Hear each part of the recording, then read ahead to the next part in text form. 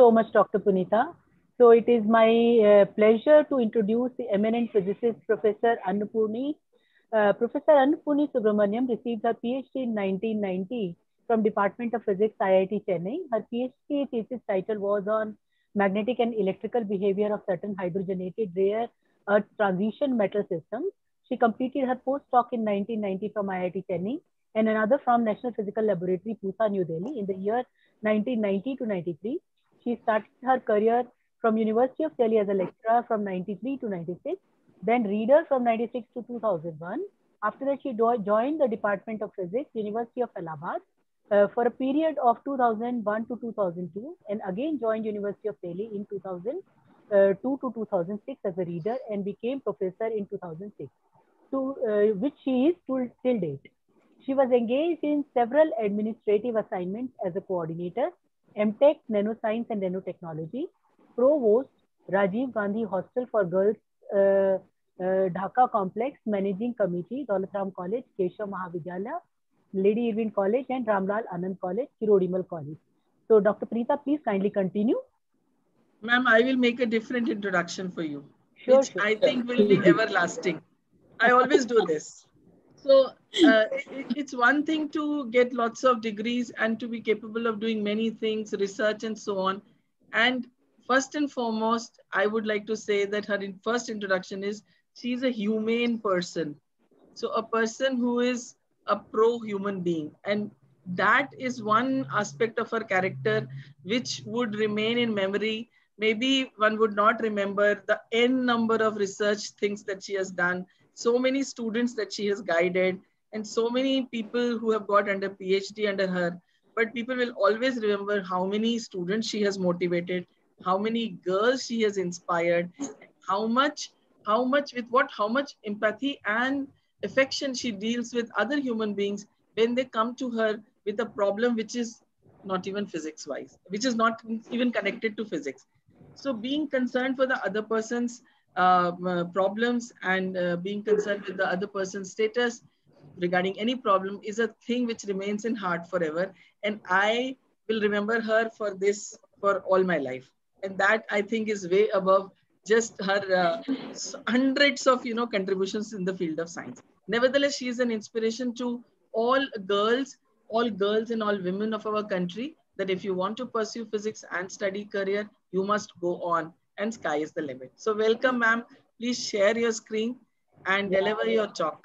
Yeah, welcome. Yeah, thanks a lot, Punita. That was very nice of you to tell this. Yes, definitely. Ma'am, I think that this is what remains in the brain, exactly, forever. Exactly. You can never remember anybody's total number of awards, total number of PhDs, but the n number of inspiration that you have provided, and the fact that your students, your PhD students, speak highly of you, and the fact that they do not want to leave your group, and the fact that they want to continue working with you is the greatest of all compliments. Yeah, some of them have been our students, so we know firsthand. So we know, yes. Yeah, I know. Many of them are from your college. Yes, I know. So our students have been your PhD students, and we know that nobody wants to leave you, and this is the greatest thing to remember. Ma'am, please share your screen. Thanks a lot, Punita and Dr. Bindal, because this is a great thing which you are doing. Having such type of a course for 3 months is not an easy task. We have really managed, both of you. Yes. Tomorrow, maybe we can talk about all these things. Okay, then. Let me ma'am. Go please. to my... Yeah, please share your screen. Yeah.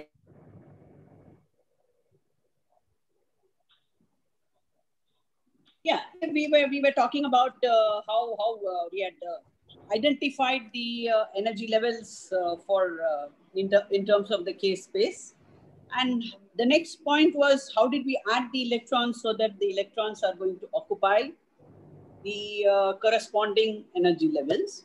But then finally the question comes, when I'm going to take any metal or a semiconductor, what I would like to know is whether the material is being used for a transport, or if you're going to look for an optical property, what is going to be the contribution from the electrons is important. Especially when you're going to talk about your 3D, 2D, 1D and the 0 dimension system, This is going to play important role because we all know that whatever properties of a metal you talk about, whether it is a superconducting property, a magnetic property, or it could be a sort of a transport which you are trying to see whether things can be used as a transistor device. All of these actually needs the electrons and the knowledge about what is the energy level these electrons can occupy. Yeah. So what happens is in this case, what you want to see is, since we are looking at a large number of levels, remember in the band theory of solid, what we talked about is there are going to be n number of atoms which are going to be present. So if I take the bulk of the sample, the n is going to be so huge. So which essentially means there are going to be n number of orbitals and molecular orbitals. Ma'am, the screen is not getting shared. The screen is not shared. Sorry.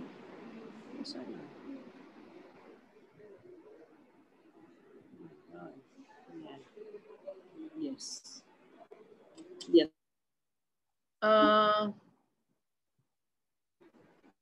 Is the device from which you are speaking? Yes. Yeah, now it is shared. Now it is not shared. Yeah, shared. Are you able to see? Too. Yes, density of state. Okay. Yeah, sorry, ma'am. Sorry to disturb. It's shared, no? So, and you can hear me also? Yeah. Okay. Yes, ma'am. Thank you. Yeah, that's fine. So what we saw yesterday was that we considered n number of atoms and n number of atoms which gave rise to n number of molecular orbitals. So from every atom, we are considering the contribution or a single valence electron which is present, which is again a huge number. So what we are seeing is that what we formed yesterday was, in terms of the case space, we saw that there are discrete points which we identified in which we were filling up the electrons. Okay. And what you will see is, since my n is going to be a huge number,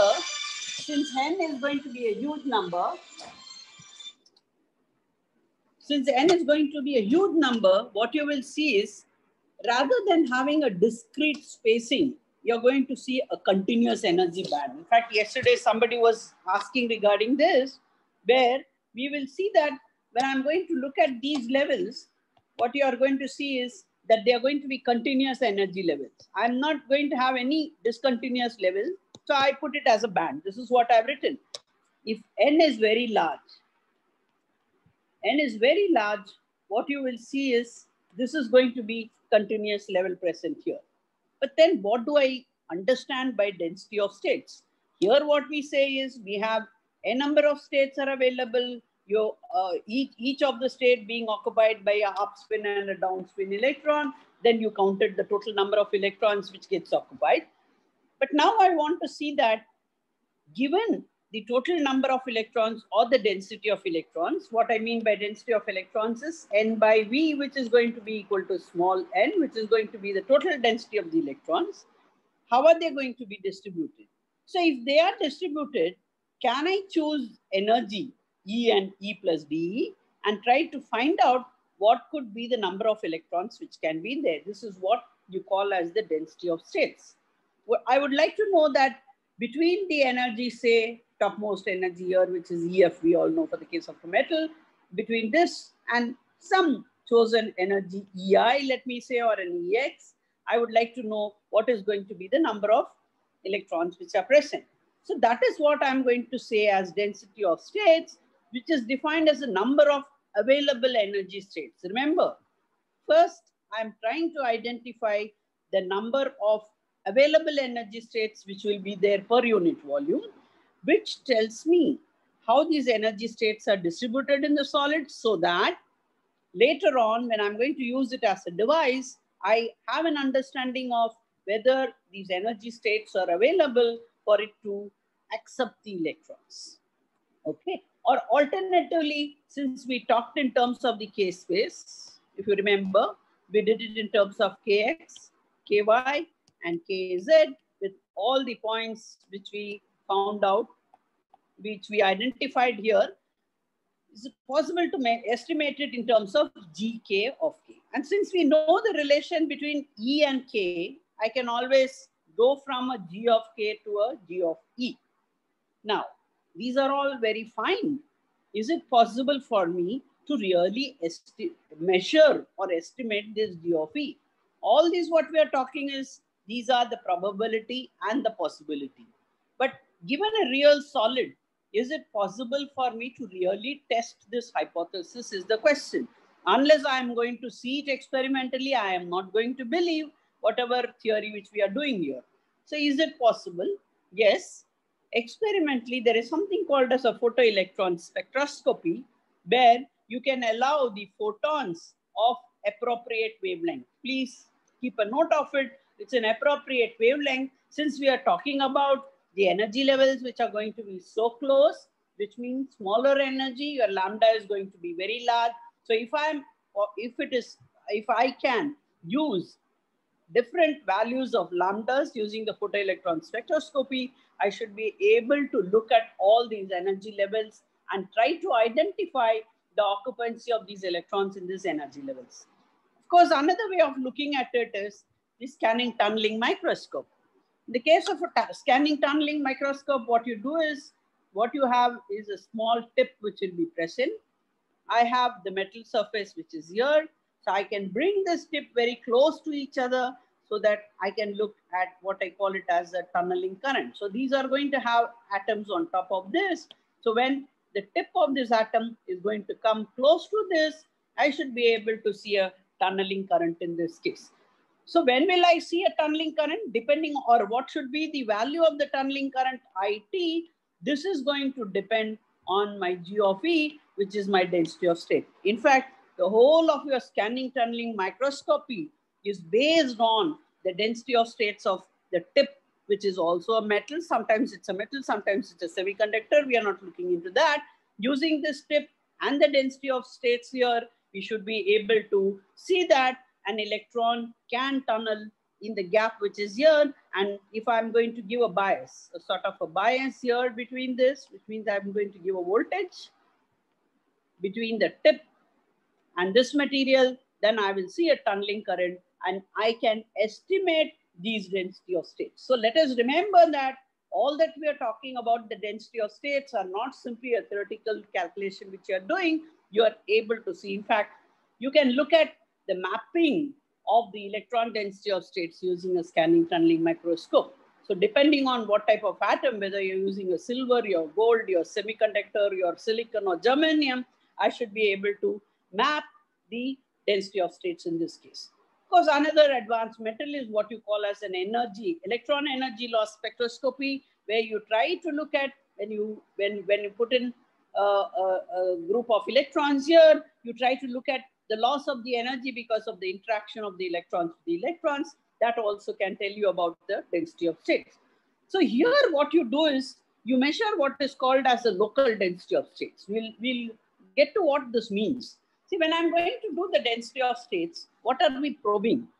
Because as we all know, we saw yesterday that depending on my value of K, I'm going to have a lot of electrons which are going to be present here, and I'm going to stop with an EF here, which is going to be your Fermi energy. So what I will look at is around my EF, what is going to be the density of state is what I'm going to see. What is the reason for this? As I told you, here we are talking about a Fermi-Dirac distribution function in which we said that my F of E, this is the F of E versus E, is going to give me a probability 1 here, and till when? Till this is going to be E of F.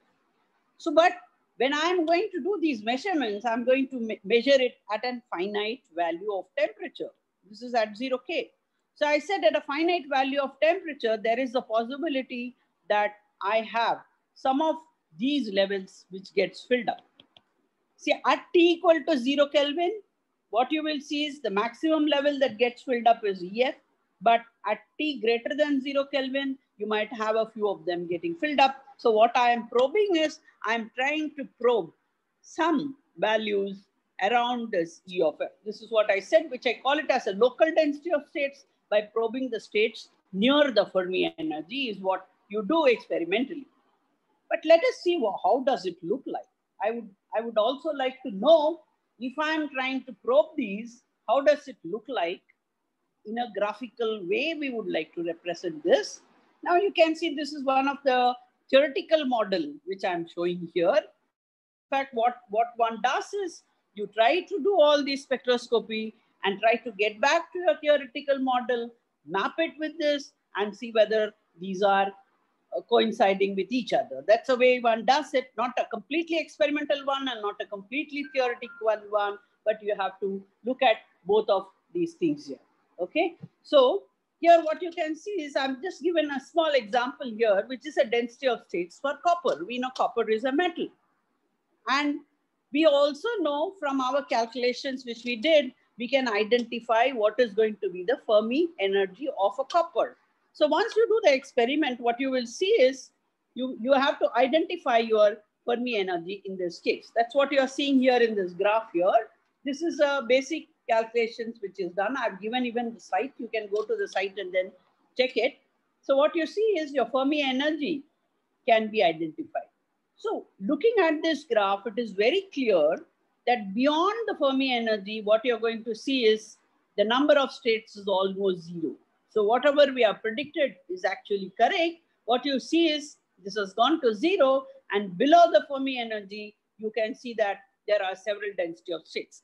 I'm not going to look at what are the features here, because when you talk about the density of states, you need to worry about whether it is at a D level, P level, S level. All these intricacies are you're going to look at. But overall, what you're seeing is above my Fermi energy, I do not see the states. Below the Fermi energy, I'm able to see the states. And this is what one tries to do with any material. You take a material, identify what is your Fermi level. In fact, by calculation, you do the Fermi level there. Sorry, the EF, energy EF is what you find out. And from your density functional theory, you try to see what should be the density of states below my EF, almost near EF. That's what I said, near. Don't bother about this 0 and -5. This is going, one has to be very careful about this.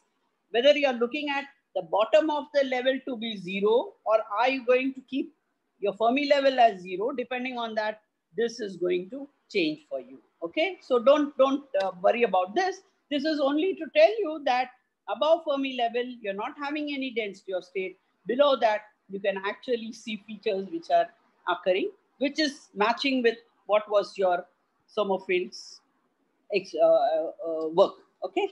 Now I will go to how do we estimate these density of states.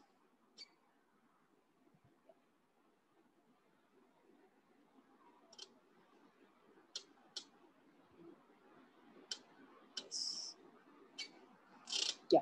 Yesterday we were in one of these things here. Yeah. We want to find out the number of quantum states in the interval k and k plus df. What is it that we are trying to look at? We are trying to look at the number counting I told you. I said between k and k plus dk. Okay. So suppose, let us say I'm having this as my three-dimensional system. Forget about all those points which are the k points here. Okay. So that's my kx, ky, kz, and ky, whatever it is. There I put it as a different. So what I'm going to see is, I want to count how many number of points are present, because I know what is going to be my volume. I know the total volume of my bulk system. Here what we did was, if you remember, I took a cube. Yeah, we took a cube and we said this is of a length L, and this is how we did. Okay, this was the L. And later on, what we said was, having several number of points, I want to consider a sort of a sphere here. Now look at this. When I say density of states, I want to count the number of quantum states in the interval k and k plus dk. So how do you do? I do this by considering a small element here. This is an element, dk is what I'm considering. So at some value of k, between k and k plus dk, I am going to count. So this is something which you know what you can do. I take a sphere. Suppose I have small balls which are put on a bigger sphere. Rather than counting everything, one way of doing it is take a small shell, count the number of small balls, sum it over. You know the diameter of the big ball, you know the diameter of the small ball. Take one layer of the ball, and then from the diameters or the radius, you should be able to estimate. I'm doing the same thing. Here what I have done is, I have now made a sort of a sphere which is containing lot of K points. Rather than sitting and counting the whole of them, what I do is I take a small strip of an element dk here and try to see how to estimate the total number that is available. So that is what I have written here. This is the volume element for a 3D. Now, what is the volume element for a 3D? Since we started with L to be a big bulk system in this case, so my volume will be 2 pi by L the whole cube, because here you see here, we wrote that each separation between each K point is 2 pi by L, and assuming that there are small cubes which are available here, I take it as this to be the volume, which is 2 pi by L the whole cube. Now I want the differential volume. What is this? The differential volume is the dk which I have considered, which will be 4 d by dk, 4 by 3 pi k cube is what I had written here, which is 4 pi k squared into dk is the differential volume.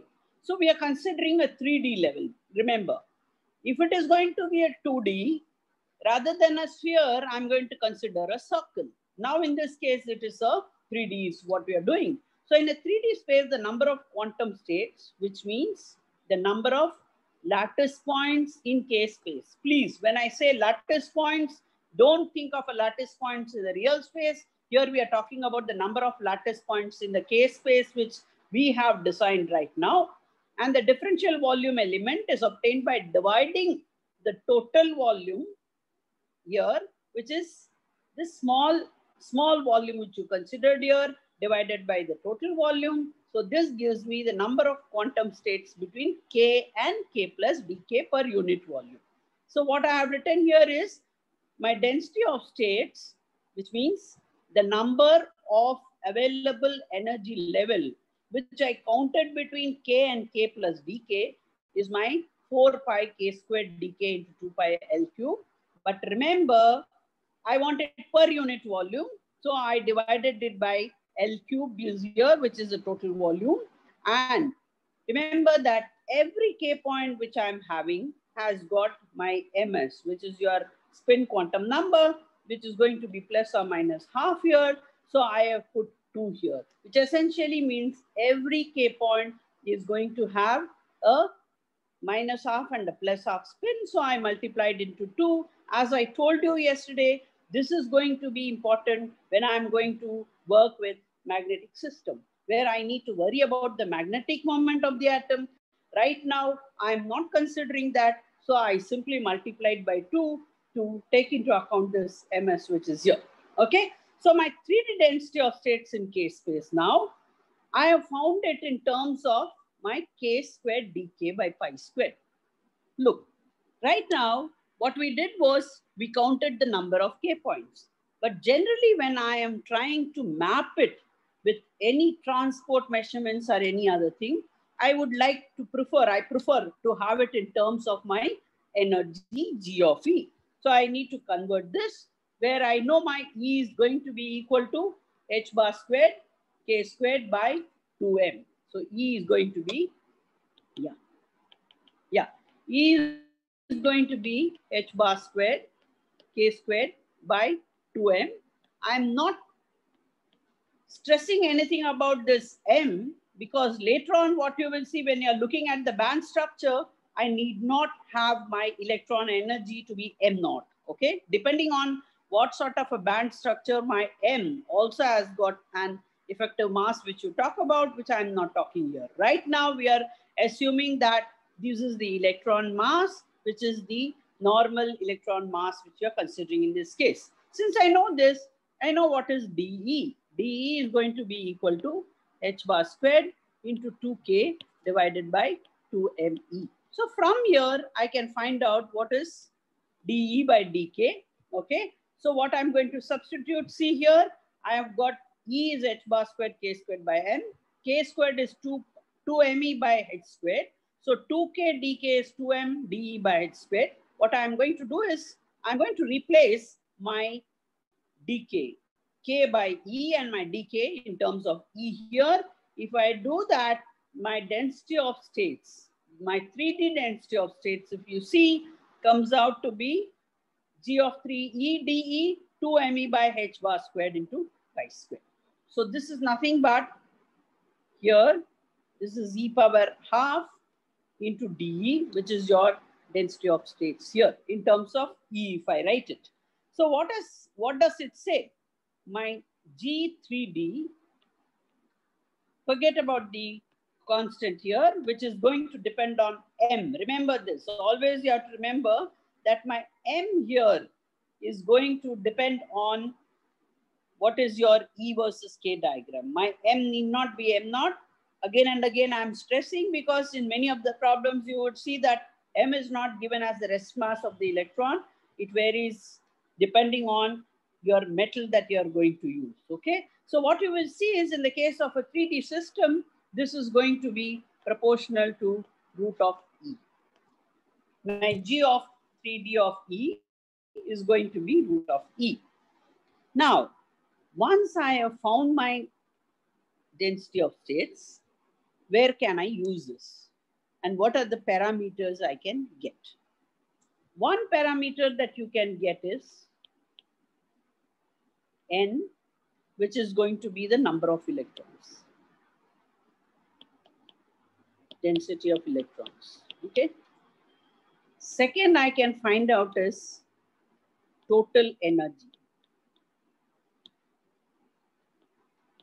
So once I know the total energy, I can find out what is the energy density. We will say how to do all these things, okay? Energy density. And fourth, once I know energy density, I can find out the heat capacity, the specific heat capacity at constant volume. See, this is what was an important parameter. If you remember, when I did the Drude's theory, when I said, I talked about the error in the estimation of CV that is taken care of by this theory, by Sommerfeld theory, where I said that there was a factor of 100, which was wrong, but because there was another parameter, velocity, which also had a factor less of 100. So everything was fine with the ratio of your thermal to your electrical conductivity. So there I mentioned that there was a wrong estimate of your CV. What you can see is that the estimation of CV there is now replaced by the Sommerfeld's theory, which could bring the theory into a proper where they could visualize what was the error that was done. Where what they did was they tried to consider all the electrons which were present, but then they realized, depending on a finite temperature, there is a fraction of the electrons is what is going to be considered in this case. We will do one problem, and from there we will try to identify what does this mean, okay? So what I can do is, once I know all these things, I can determine all these parameters. But then, is this enough for me? No. What I need to do is, it's not only the density of states which is important. What I'm going to use is my Fermi-Dirac distribution function, okay? The FD distribution function is what. So these are the two things I need for determining any of these parameters. You'll see why, because my f of d, if you see, okay, let me get to that. Once you see the f of d, what you will see is, this is going to give me a limitation of at what energies am I going to consider this G of E. Because when I'm going to look for a purpose of a transport, I will be more interested in looking at G of E, which is near to my Fermi surface. Near the EF is what? I want a G which is EF. This is what I want to look at, okay? Now, this is for a three-dimensional case. Where in a three-dimensional case, what we did was, we considered that all these K points were equally distributed in all the three directions. Now, what happens if I'm going to consider a two-dimensional case? Okay. In the case of a two-dimension, what do? Here you will see that I'm going to say, for example, a single layer graphene. If I want to look at a good example, it's a single layer graphene, which I want to look at, where I will see that along X and Y. Okay, let me take this as X and Y. I have a dimension which is L and L. L is very large. Here, I am going to have a distance D. What you will see is D is very less compared to L. This is what I consider as a 2D system. See, in one of the dimension, I find that this dimension is very small compared to this. So, which essentially means here I'm having a 2D electron gas. It's a two-dimensional electron gas is what I'm going to have. What it says is my gas, the electron, is able to freely move along my X and Y, whereas here, because of the size which is going to be very small, and compare it to your mean free path which is present, what you will see is this D size. If it is going to be in comparison to the mean free path of the electron, what I will see is my electron is not having the freedom to move in this direction. So what do? Then I need to find out my K. In the case of 3D was Kx, Ky, Kz. Here I will say my K squared is only my Kx squared plus Ky squared. This is what we are going to see here. Now, how do you do that? For the case of a 2D system, I said that we will consider a circle. Just consider a circle where the maximum is going to be your EF, or correspondingly it is your KF, which is the radius of the circle. So how do we go about? In the case of a three-dimensional system, we considered 2 pi by L the whole cubed as the volume. Now I'm going to consider only this area here, which means I will have to consider the area 2 pi by L the whole squared. So now what is going to be my differential area is what? There we did a differential volume. Here I'm doing a differential area, which is my 2 pi by K. So 2 pi by 2 pi K is my differential area is what I have considered. That divided by the total area of this whole system, since I wanted per unit area. So there in the 3D density of states, we did the number divided by the total density the total G of E divided by the volume. Here I am taking per unit area. So this will be 1 L squared. So which essentially means in the real space, what did I consider? In the real space, I considered a system, here, it is L, and L is what we considered. This is my L squared is what we have written. So this gives me, it is K into dk by pi. Okay. Now, this I need to convert in terms of my E.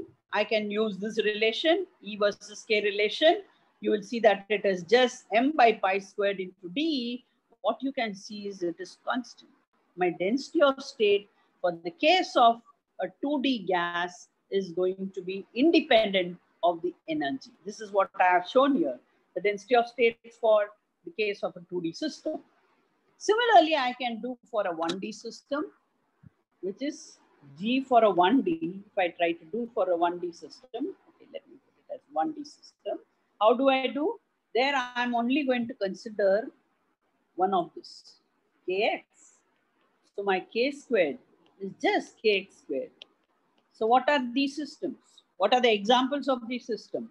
Suppose I can draw a metal in the form of a wire like this, which is going to have a length L, and this is going to be my diameter of the wire. Let me put it as wire. Okay. Now look at this. The electrons can freely move along my L, whereas in this region, it cannot move. Of course, it's going to depend on what is going to be the diameter of the wire. Is my diameter of the wire less than the d mean free path of the electron? Okay.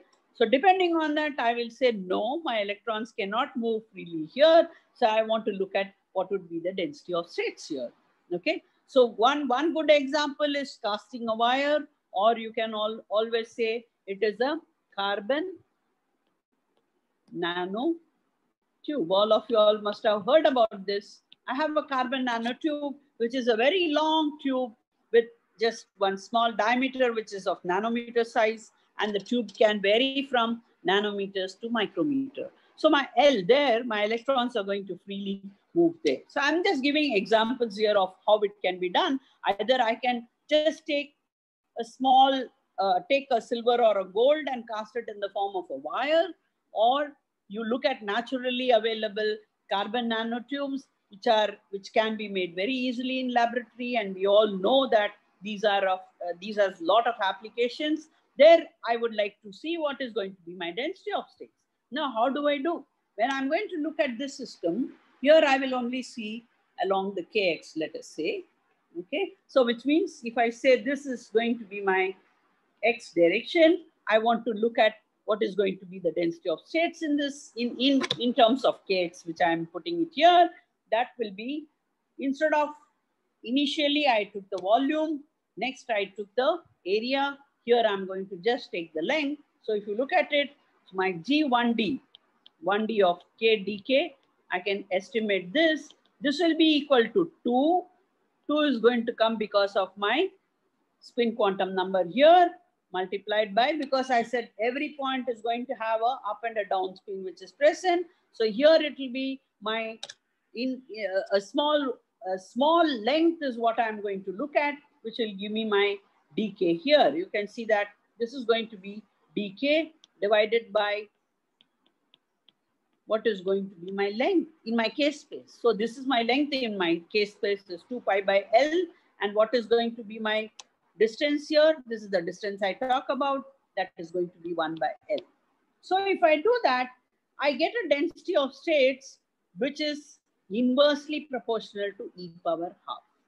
Okay, just for you to understand how these densities of states can be shown here. Just see here. In the case of a 3D system, what I have here is an expression which is proportional to e power half. And in the case of 2D, we have seen very clearly it is independent of e, so it remains constant for all e's. And here in this case of a 1D, it is inversely proportional to e power half. Then you might ask me what is going to happen for a zero-dimensional system. Can zero-dimensional system exist? Yes. The same metal, if I keep on breaking into smaller pieces, all of you all would have heard about the nanoscience, which is there now. This is very popular. What you do is you try to reduce the sizes, the dimensions in all the three directions. Then I can have a 0D material where I am going to have what I call it as a D nano is the size here. A D nano in comparison to the mean free path of the electron, if I see, if this is going to be very small, if D nano is going to be less than the D mean free path of the electron, then I can see that my electrons are confined in 3 directions. Then you might ask me, how do I get the density of states in this case? Yes, as somebody asked me yesterday, what you will see is I'm going to have discrete levels which will be there. For a case of a 3-dimensional system, what did we see? We saw that these energies were very close, and I talked only in terms of the band. Whereas in the case of a 0-dimensional system, what I will see is I can identify discrete levels in this case. Okay. So then you might ask me, what are the applications? Here I see here, in the case of a 3D, all of us have done semiconductors. Of course, I'm not going to semiconductors, which has a band gap here. Then you have a quantum well system, you have a nanowire, and you also have a quantum dot. Now, how is this possible? Then how do I see what are the energies? What I do is, at every energy here, which I talk about, I should see a sort of a delta function. In the case of a 0-dimension system, naturally, this is what you will expect. My G of E, if I try to plot as a function of E, what should it tell? So I have energy E1, energy E2, energy E3, and energy E4, and so on here. So what I will see is a sort of a delta function. This is what you're going to see. So this corresponds to my E1, E2, E3. Ideally this is what you're going to see. But I know that there is always a sort of a distribution within each of these things. So what you generally see is, so this is what you will see instead of a delta function. I mean, you know that determination of the energy where I cannot determine the value of the energy exactly. So what I see is a small distribution in this one is what you see. What I would like to tell you here is, in the case of a quantum dot, instead of having a set of energy levels which are going to be band, now I will see that there are discrete energy levels which are present. So what is happening is, as I am changing the dimension of the system, starting from a 3D to a 0D system, what you see is there is a marked variation in the density of states. In fact, this became very important for trying to explain many of the properties in the system. So let us look at one of the properties.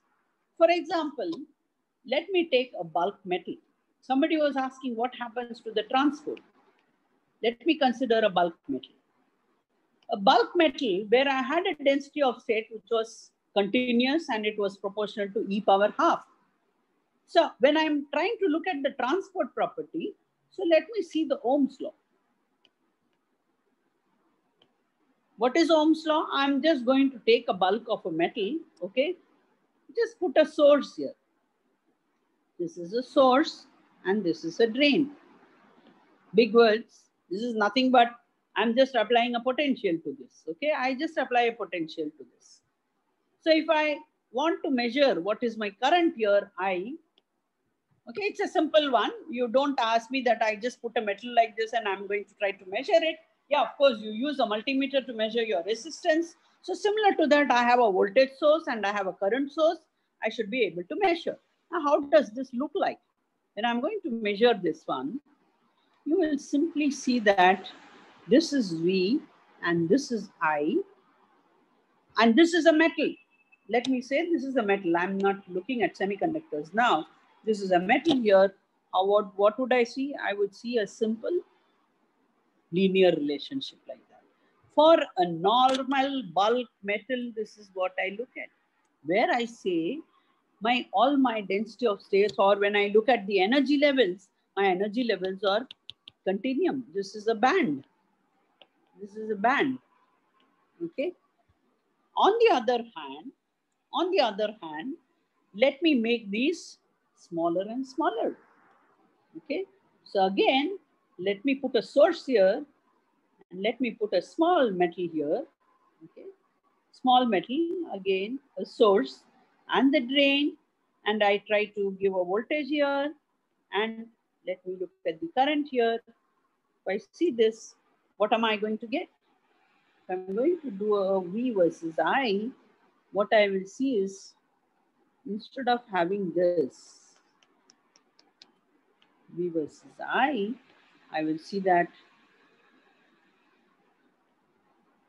this is what you will see. This is what you're going to see here. So what I'm seeing is a sort of a discontinuous IV curve is what you're measuring. Now, why is that happening? That is happening because what I said was, rather than a continuous. So what I'm saying is this, I'm looking at the diameter, the dia is D nano range is what I'm looking at. When I say nano range, what this is? Something like 2 to 3 nanometers. And nanometer is nothing but 10 power minus 9 meters. That's going to be my dimension of this. So we already know when I try to look at the D mean, what is D mean? D mean is nothing but the distance between the electrons for undergoing collision. This is of the order of something like 40 nanometers. So what you can see is my structure is small compared to my 40 nanometers, then I'm going to see this one. Now, how can this be explained? It can be explained very well using my density of states, where I said in the case of a zero dimension system, what I'm going to see is a sort of level which is present. So this way, I can actually control a flow of just one electron. What you call it as a single electron transport is something you can look at. Where by applying my voltage, I apply my voltage in such a way that every voltage which I come here, I just see transfer of single electron taking place from these energy levels. Okay, so what you can see is a density of states are going to play an important role. In fact, when you consider the case of a two-dimension system, your quantum Hall effect is very, very well understood using the case of the electron gas which is present. So here I have simply shown here how do you really do these wires and well. Here now if you look at, this is my E versus K diagram. I hope you are able to see here my E versus K. I said that if I am considering a two dimension, why do I call it as a two dimension? I have taken two semiconductors and I have considered a small region which is a well or a wire which I call of another semiconductor. I can try to identify what are my energy levels here, and you will see that along my Kx and Kz, as I explained, only two regions are available where I look at the continuous energy level, then I can find out what is going to be my E versus K relationship for such type of a material. Okay. Now, as I told you, there are several parameters. See, having understood how to find out my density of states, using these density of states which we have derived, we will find out the different parameters as I have listed here. I said I want to determine density of states of electrons. I want the total number of electrons which is participating in any of the processes, whether it is an optical process or a transport process. I would like to know this, and I would like to know what is the total energy of the electrons, energy density, and the specific heat. So once you have this, my next thing is, how do I find out these? Okay, let me go to another lecture notes here for this. Yeah. Yes. Now, look at this graph here. Okay. So this is the case of a three-dimensional system. Okay. Yeah. This is a three-dimensional system which I have shown here. See, as I told you, GE is enough for me to identify the number of energy states which are available. But that is not the end of it, because I am also dictated by my Fermi energy, which tells me that I will not allow all the electrons. See, I might have energy levels which can be present at all energies. But Fermi-Dirac distribution tells me I am not going to allow you to add my electrons beyond my E of F. So for that, I have just shown E versus G of E is what you are having here. Then what you're having here is the Fermi-Dirac distribution function here. Okay, the Fermi-Dirac distribution puts an end to my E of F, which essentially means if I draw this line here, these are the regions which are going to be occupied and these are going to empty. Remember, I have the available density of states here, but my Fermi-Dirac distribution function puts me a control on my energy. It says, no, you cannot occupy, these electrons cannot occupy beyond this, of course, at T equal to 0K. So which essentially means whenever I am going to talk about my density of state, I always, or whenever I am going to calculate my number of electrons, I have to be very clear about whether I am going to consider energies only till E of F, or am I going to consider energies beyond E of F. And if I'm going to work on finite temperatures, I definitely have to look at energies beyond that. Now, what happens? Now, how do you find the total number of electrons which are present here. One is, I have found the distribution of energy. Now I want to do a number counting of the electrons. Right now what we did was, we did a number counting of the number of K points which is present. I need to find out what is going to be the number of electrons in this case. How do I do? There what I do is, I have over the total volume which I have considered, what I do is, I know between E and E plus dE is G of E, but then I say no, I simply cannot add all the electrons in my G of E. I am putting this condition here, my Fermi-Dirac distribution function. So if when I have to count the total number of electrons over my total volume V, what I do is, it is V integral 0 to infinity, because I don't know. I said my G of E can go up to infinity. D of E, G of E into F of E. So what do? I put my Fermi-Dirac distribution function. You remember what is your Fermi-Dirac distribution function? So what I do is, I multiplied it by this function F of E between 0 and infinity. But then what I can do? I suppose I want to find the G of E up to my Fermi energy. What I do is, I change the integral. So you have to look at the problem very carefully. When you are asked to find out the number density of electron, first what you do is, try to find out what is n, the total number of electrons over all my volume, which will go from 0 to infinity. D of E into G of E is, see whether it's a 3-dimension or 2-dimension, you have to be again careful. My Fermi-Dirac distribution function will be the same. F of E is going to remain the same. What I need to change only is my G of E depending on the dimension that is asked. So I can find out my D of E, G of E. If I want to do it at 0 Kelvin, instead of going to infinity, since I know my Fermi-Dirac distribution is going to stop with E of F here, I will be able to find out from 0 to E of F. This is what.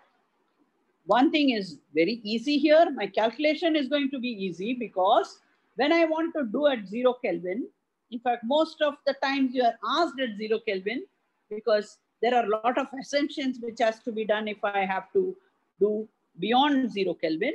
So here I know my energy is going to be only E of F.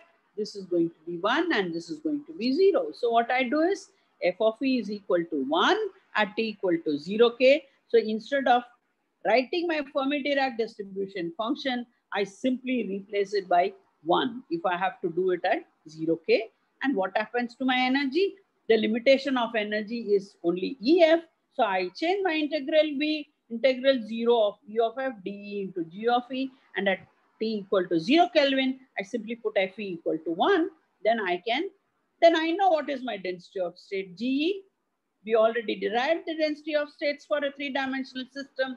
So this is what you will see in the case. So N is going to be V into constant integral of 0 to EF at E. So what you are going to do is integrate this E power half function and replace it by my E of F. This is what you are going to get. So what I want is a density. The electron density is what I want. So what is N? N is the total number of electrons. I have this volume which is present. So I can put N total divided by the volume is going to give me my small n, and I can determine my small n in terms of my Fermi energy. So if I know Fermi energy, I should be able to determine n. But if you want to find out the Fermi energy, knowing the value of n, I can do. How do I do? This is one of the problems which is very commonly asked, where I know n, I can determine in a different way also. For a given metal, how do I determine this? If I do not know EF and I want to determine EF, what I can do is go back to your original formula for n, which is in terms of Avogadro number Na, and rho, which is the density. Rho is the density of the metal that you are using, multiplied by Z, which is the valency number, divided by the atomic weight. Okay. If I know this, I should be able to estimate n. If I can estimate n, and if I know what is mass, if mass is going to be the rest mass of the electron, put that there. and you can estimate your EF. So this gives me an approximate method. Not approximate, it gives a really good value of my EF here. You can find out what is going to be my Fermi energy. Or if I know the Fermi energy, using this formula, I can find out N. This is for the case of a three-dimensional system. So similarly, you can do for a one dimension. So this is for a three-dimensional system. I can use for a two dimension, one dimension is something which you can work out. Okay. So I can estimate this. Now, if this is not equal to 0, I get into trouble. In fact, somebody asked me what is the role of your Fermi temperature. This is where it happens, because my EF of T, my EF is not the same as you see in the 0 Kelvin, because what happens is I need to replace in my integration here the formula for f of E. Okay. If I put back this formula of f of E, this integral is going to be a tough integral to solve. Then what you will see is I need to put in a lot of approximation, whether my T is greater than TF, T less than TF, and all these things, because my Fermi energy itself is going to show a shift as my temperature is going to go larger. Okay. Yeah. Now, having done this, this is just apart from what we want to do. So here I have done my density of the electron density is something which you have determined. Now I can also find out my total energy. How do I find the total energy of the electrons? I have n electrons present. So there what I do is, it is V, which is the volume, integral 0 to infinity, E g of E. See, remember, when we did my N, we only used G of E and F of E. You have to find out the total energy, which means I'm going to have n number of electrons. I want to find out the total energy of the system. So multiply into E, I can get my total energy of the system. So now U is my total energy, divided by V can give me my small u, which is going to be my energy density. Energy density. So I should be able to estimate my energy density using this formula. So again, if I want to do for 0 Kelvin, I will put my f of E is equal to 1, because I know at 0K, this is your function clearly describes that it's going to be 1, and above EF it is going to be 0. So I can put this as 1 and try to find out what is my U. Okay. So this is what we have done here. So I can find out by U by V. So I've shown this for 0 to EF and EF to infinity, which we can get rid of this.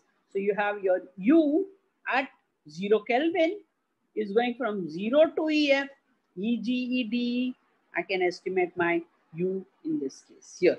This is what you'll have. You know, N is this, we derived, and U at T equal to 0 is 3 by 5, N times into EF.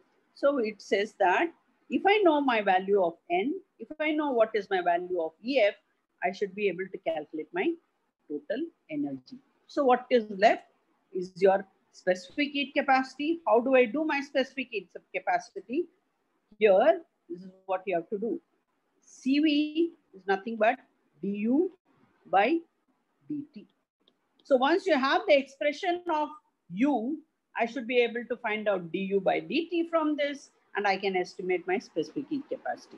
This is what was used in the case of your thermal conductivity, where there was a wrong assumption of my CV. Now this gives me the right value of CV in this case. Okay. So this tells me how I can get all these parameters. Yes, this is what you see. Finally, what is it that we saw? What we saw was, we found that absolute 0, I did try to find out my energy as a function of K here, okay, with a condition that my EF at 0 Kelvin is this, and this is going to be my occupancy. So here I have simply put the other way around. I put my D here and E here to make a comparison with this, which tells me that this is only the occupancy of the electrons. See, this is the availability of energy levels, and these are the occupancy of the electrons, of course, dictated by my F of E.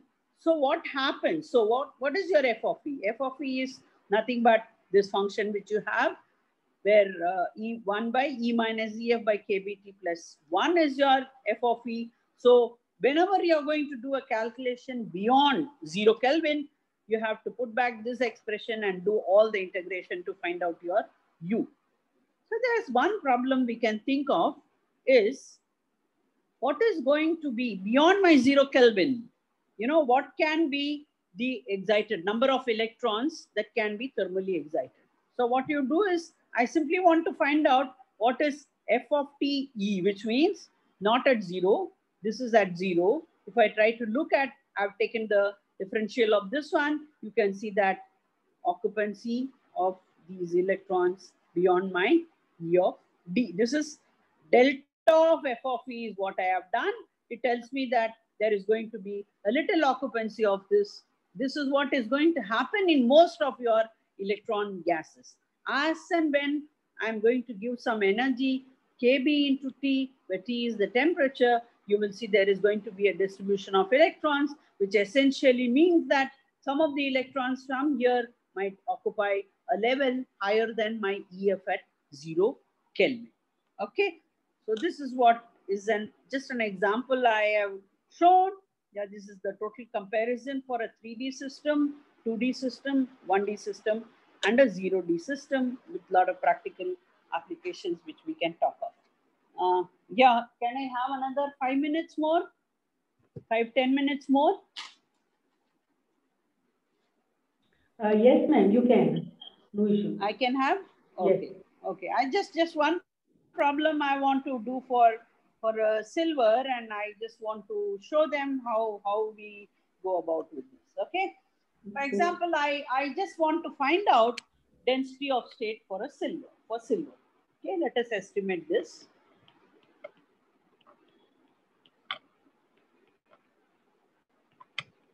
For Ag. See, why I'm considering Ag is, remember, we have done only the free electron theory. We are not gone to the nearly free electron theory. I'm not looking at any semiconductors. I'm only looking at the metal properties in this. Okay. So Ag, if I consider, okay, this is going to have, it's a free electron metal. When I say free electron metal, yes, my electrons are very happily moving around. So these electrons in outer shell. Then you might ask me, what about the bound electrons? I'm not talking about the bound electrons. I'm only talking about the outer shell are free.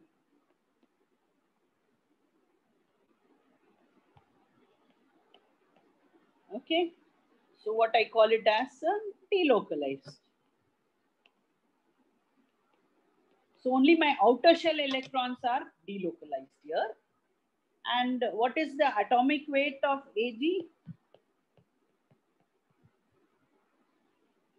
Ag is 107.9 gram per mole. Please be careful.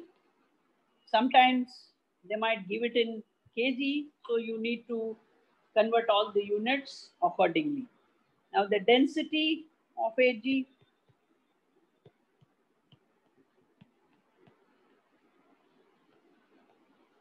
again this I'm giving it in grams per centimeter cube. Okay. Now I need to find out the number of electrons per unit volume. Okay, either they say that or they say electron density. Okay, so this is N into V, let me say.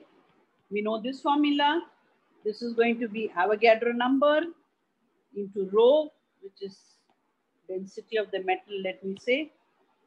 Density of the metal, okay, multiplied by valency. Valency in this case is 1 divided by the atomic weight. So if you do that, this value comes out to be 5.9 approximately, okay, into 10 power 22 per centimeter cube. Okay, that's a high number of electrons. So either you say if the valency is 1, this will be exactly electrons per centimeter cubed, or it will be atoms per centimeter cubed. Okay. Now, what is the Fermi energy of Ag? So let us say EF of Ag is equal to 5.5 electron volt. So I should be able to estimate the density of states. Just now we derived the expression for the density of states, G of E. Okay, use this and try to see what is the value that you're getting. This will be approximately 1.6 into 10 power 22. What is the unit of this? This is going to be density of states will be EV, electron volt minus inverse centimeter minus, which you can actually convert it into joules. That comes out to be approximately 10 into 10 power 46 joule inverse meter minus. Okay, you should be able to estimate, knowing all these parameters, I should be able to estimate the density of states for this. Of course, from this you can get the total energy, everything. This is just, I've given it as a model problem for you to use this. The same thing you can do for your 2D and 2D, 1D and your 0D system. Okay, is that fine? So what we have seen here is, we have only tried to find out the available energies, the number of electrons that can be occupied on all these energy levels, but putting a restriction using the Fermi-Dirac distribution function. Doing all these things, once I know my density of states for a 3-dimensional, 2-dimensional, or a 1-dimensional system, I should be able to get all the parameters like the total number of electrons that is occupied, the total energy, and then the specific heat. Knowing all these things, I should be able to estimate the conductivity, the electrical conductivity, the thermal conductivity, and some of the optical properties are quite easily understandable by knowing how to solve your density of states. Okay, this is for the case of a free electron system. Remember, there is one lacuna in this case. What we did not address is why there is a negative, there is a change in my change in the case of RH, where I can always have it as a plus or minus. This is something which we have not addressed at all. The reason being, in all these cases where we talked about the free electron system, we only talked about metals, where I know the charge carriers are only electrons. But this is going to arise because if I'm going to talk about other systems where other than my electrons, I'm going to have a sort of a positive charge, which I call it as a hole, which is going to be present, which is going to give me a variation in my RH, which you never see in the case of a metal. I mean, it's not necessary. There are certain metals where there is a deviation from your minus, RH was your minus 1 by NE is what you saw in the case of a metal. But there are certain metals where there is a small gap which would be present, which gives rise to a plus value of minus, and this could not be explained. So the question is, are we correct now? Yes, we are correct up to a certain extent where I'm able to explain some of the transport properties of the metals. But what was the lacuna in this case? The lacuna was, I always considered free electrons. So when I say free electrons, I only say that it's a gas of electrons which is moving. But when I take a real system, it is never a gas of electrons which is there. So what you will see is that you have a immobile positive ion which is going to be present. So my electron, see, I'm not talking about the bound electrons. Remember, I'm not talking about the bound electrons. we have talked only about the electrons which are going to be the valence electron. Now, are these electrons going to see a potential is the question. Yes. In a real system, in a real lattice, what you will see is my electrons are not free. This is going to see a sort of a potential. So what is going to happen is my electron is going to feel a potential because of these charges, immobile ions which are present. So I call it as immobile ions. So our equations did not take care of this. So which essentially means my Schrodinger equation, SE, I call it as SE here, I need to replace it. What I will do is, I will simply not write it as h squared by 2m del squared psi equal to E psi is what we considered. Okay.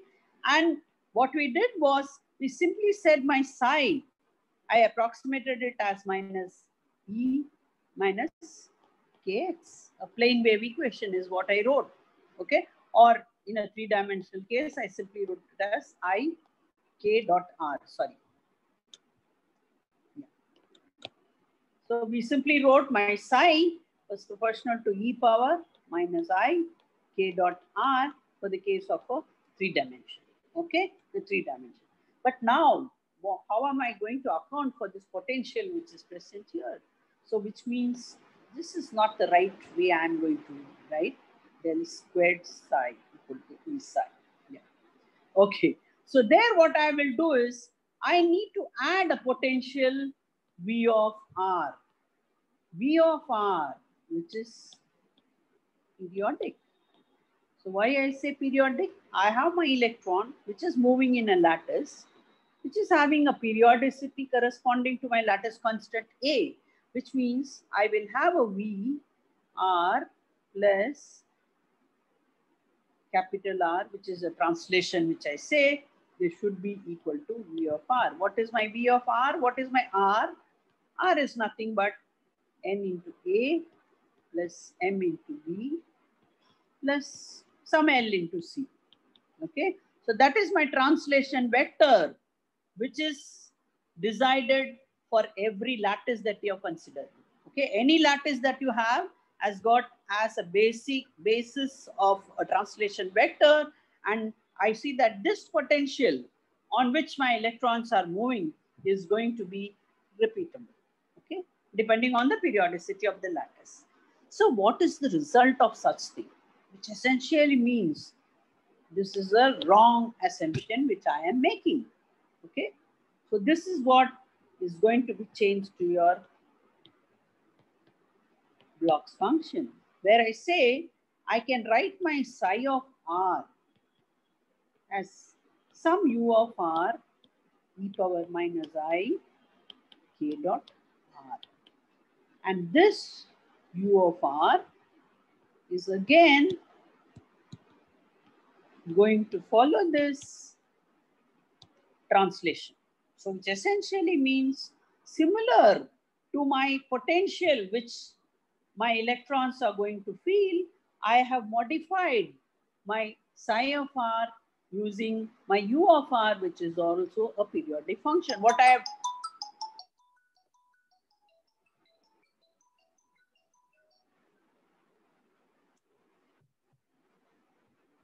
okay, so I need to follow this expression in this case. So by doing all these things, what I see is that when I am trying to solve this equation, where I found my k, I will just stop with this. This is just introducing to your Bloch function, which says that since I need to worry about the potential, I have to also see what is the consequence of this potential. So the consequences now, in the case of a metal where I simply considered this to be my E versus K here, what it says is the presence of my potential V of R and my modification of psi of R has given me a restriction on my value of K. It says that no, beyond a certain value of K, my electrons are not going to traverse so easily. What would happen is there is going to be a sort of a reflection that will take place, which means I have opened up a gap in this case. So this is nothing but my energy band gap, which I talk about, which comes in the case of a semiconductor as a result of my simplicity in saying that my electrons are free to travel. Now what I have done is I have said that my electrons are now moving over a potential, as a result of which I see that there is an opening of a band gap, which was a very good news for us, because there are many systems in which you see that I do not have a continuous energy level which is present. There is always a presence of a band gap, which you talk in terms of your valence band and your conduction band. Okay. So with this, I stop. This is a very interesting one, where you will see is, depending on what is going to be the strength of your potential, I will see that this band gap also changes. This is a long mathematical formalism which we can do for this, where we can show how this Eg is going to depend on my V of R, which is the potential that we talk about. So as a result of which, there are several parameters which you have to again talk. The way we did for the case of the metal, I need to look at what is going to happen in the case of semiconductors, where there is a gap which is created, what I call it as a Brillouin zone boundary. This is a BZ, which is going to depend on what is going to be a lattice structure of your material that you are going to consider. Okay. Yeah. So should I stop at this point? Yeah. Yes, ma'am. So with this, yes, that was, I mean, I would have loved to talk about this also. Okay, some other time when we can talk about these block functions, and then see how we can bring in the modification in your density of states and how you can determine your specific heat, etc. Okay. Yeah. Thank you so much, ma'am. Yeah. Thank you. It was such an insightful and well explained talk on solid state physics. Thank you. Thank you so much. Ma'am, Okay. it was like Yes. I texted to Dr. Saurav that let me, I mean, I do not have the heart to stop this beautiful song going on and on and on. It's a pleasure to see how one enjoys teaching, and then gets start flowing like a river inside that particular subject. And then I said, let's wait. I will not ask her to stop, even if she continues for another few minutes. So thank you so much, ma'am. Indeed, a pleasure. Sure. I'm really requesting you, please. Okay. Thanks so much. While you are, no, request is not just only request. Request is when you are teaching your students nowadays online, please record your lecture and give it to us. We'll watch them. Okay. Sure. Then we'll watch them. And yes, that's very nice. This is what you finally want as a teacher. You want all sorts of encouragement like this, which can make me, learn more. I would rather say, rather than teaching more, I would say I rather learn more. Yeah, that's true. I mean, teaching is learning only. The real pleasure of physics comes only when you start teaching it, and that's the best way to enjoy it thoroughly. Really. Yeah. So sad days are those days when we don't see and meet students. Those days are not good days. When we meet students in college and anywhere else, then interaction with them, teaching them, trying to help them is the real pleasure of life. So thank you once again a lot. And Dr. Savita. Sorry, Saurav. It's okay. No problem. I mean, you cannot really stop. I mean, it's criminal to stop somebody's song of physics going on and ask them to stop. Yeah, Savita, please stop and then start again. Yeah. Okay, yeah, I will take leave. Okay. Yeah.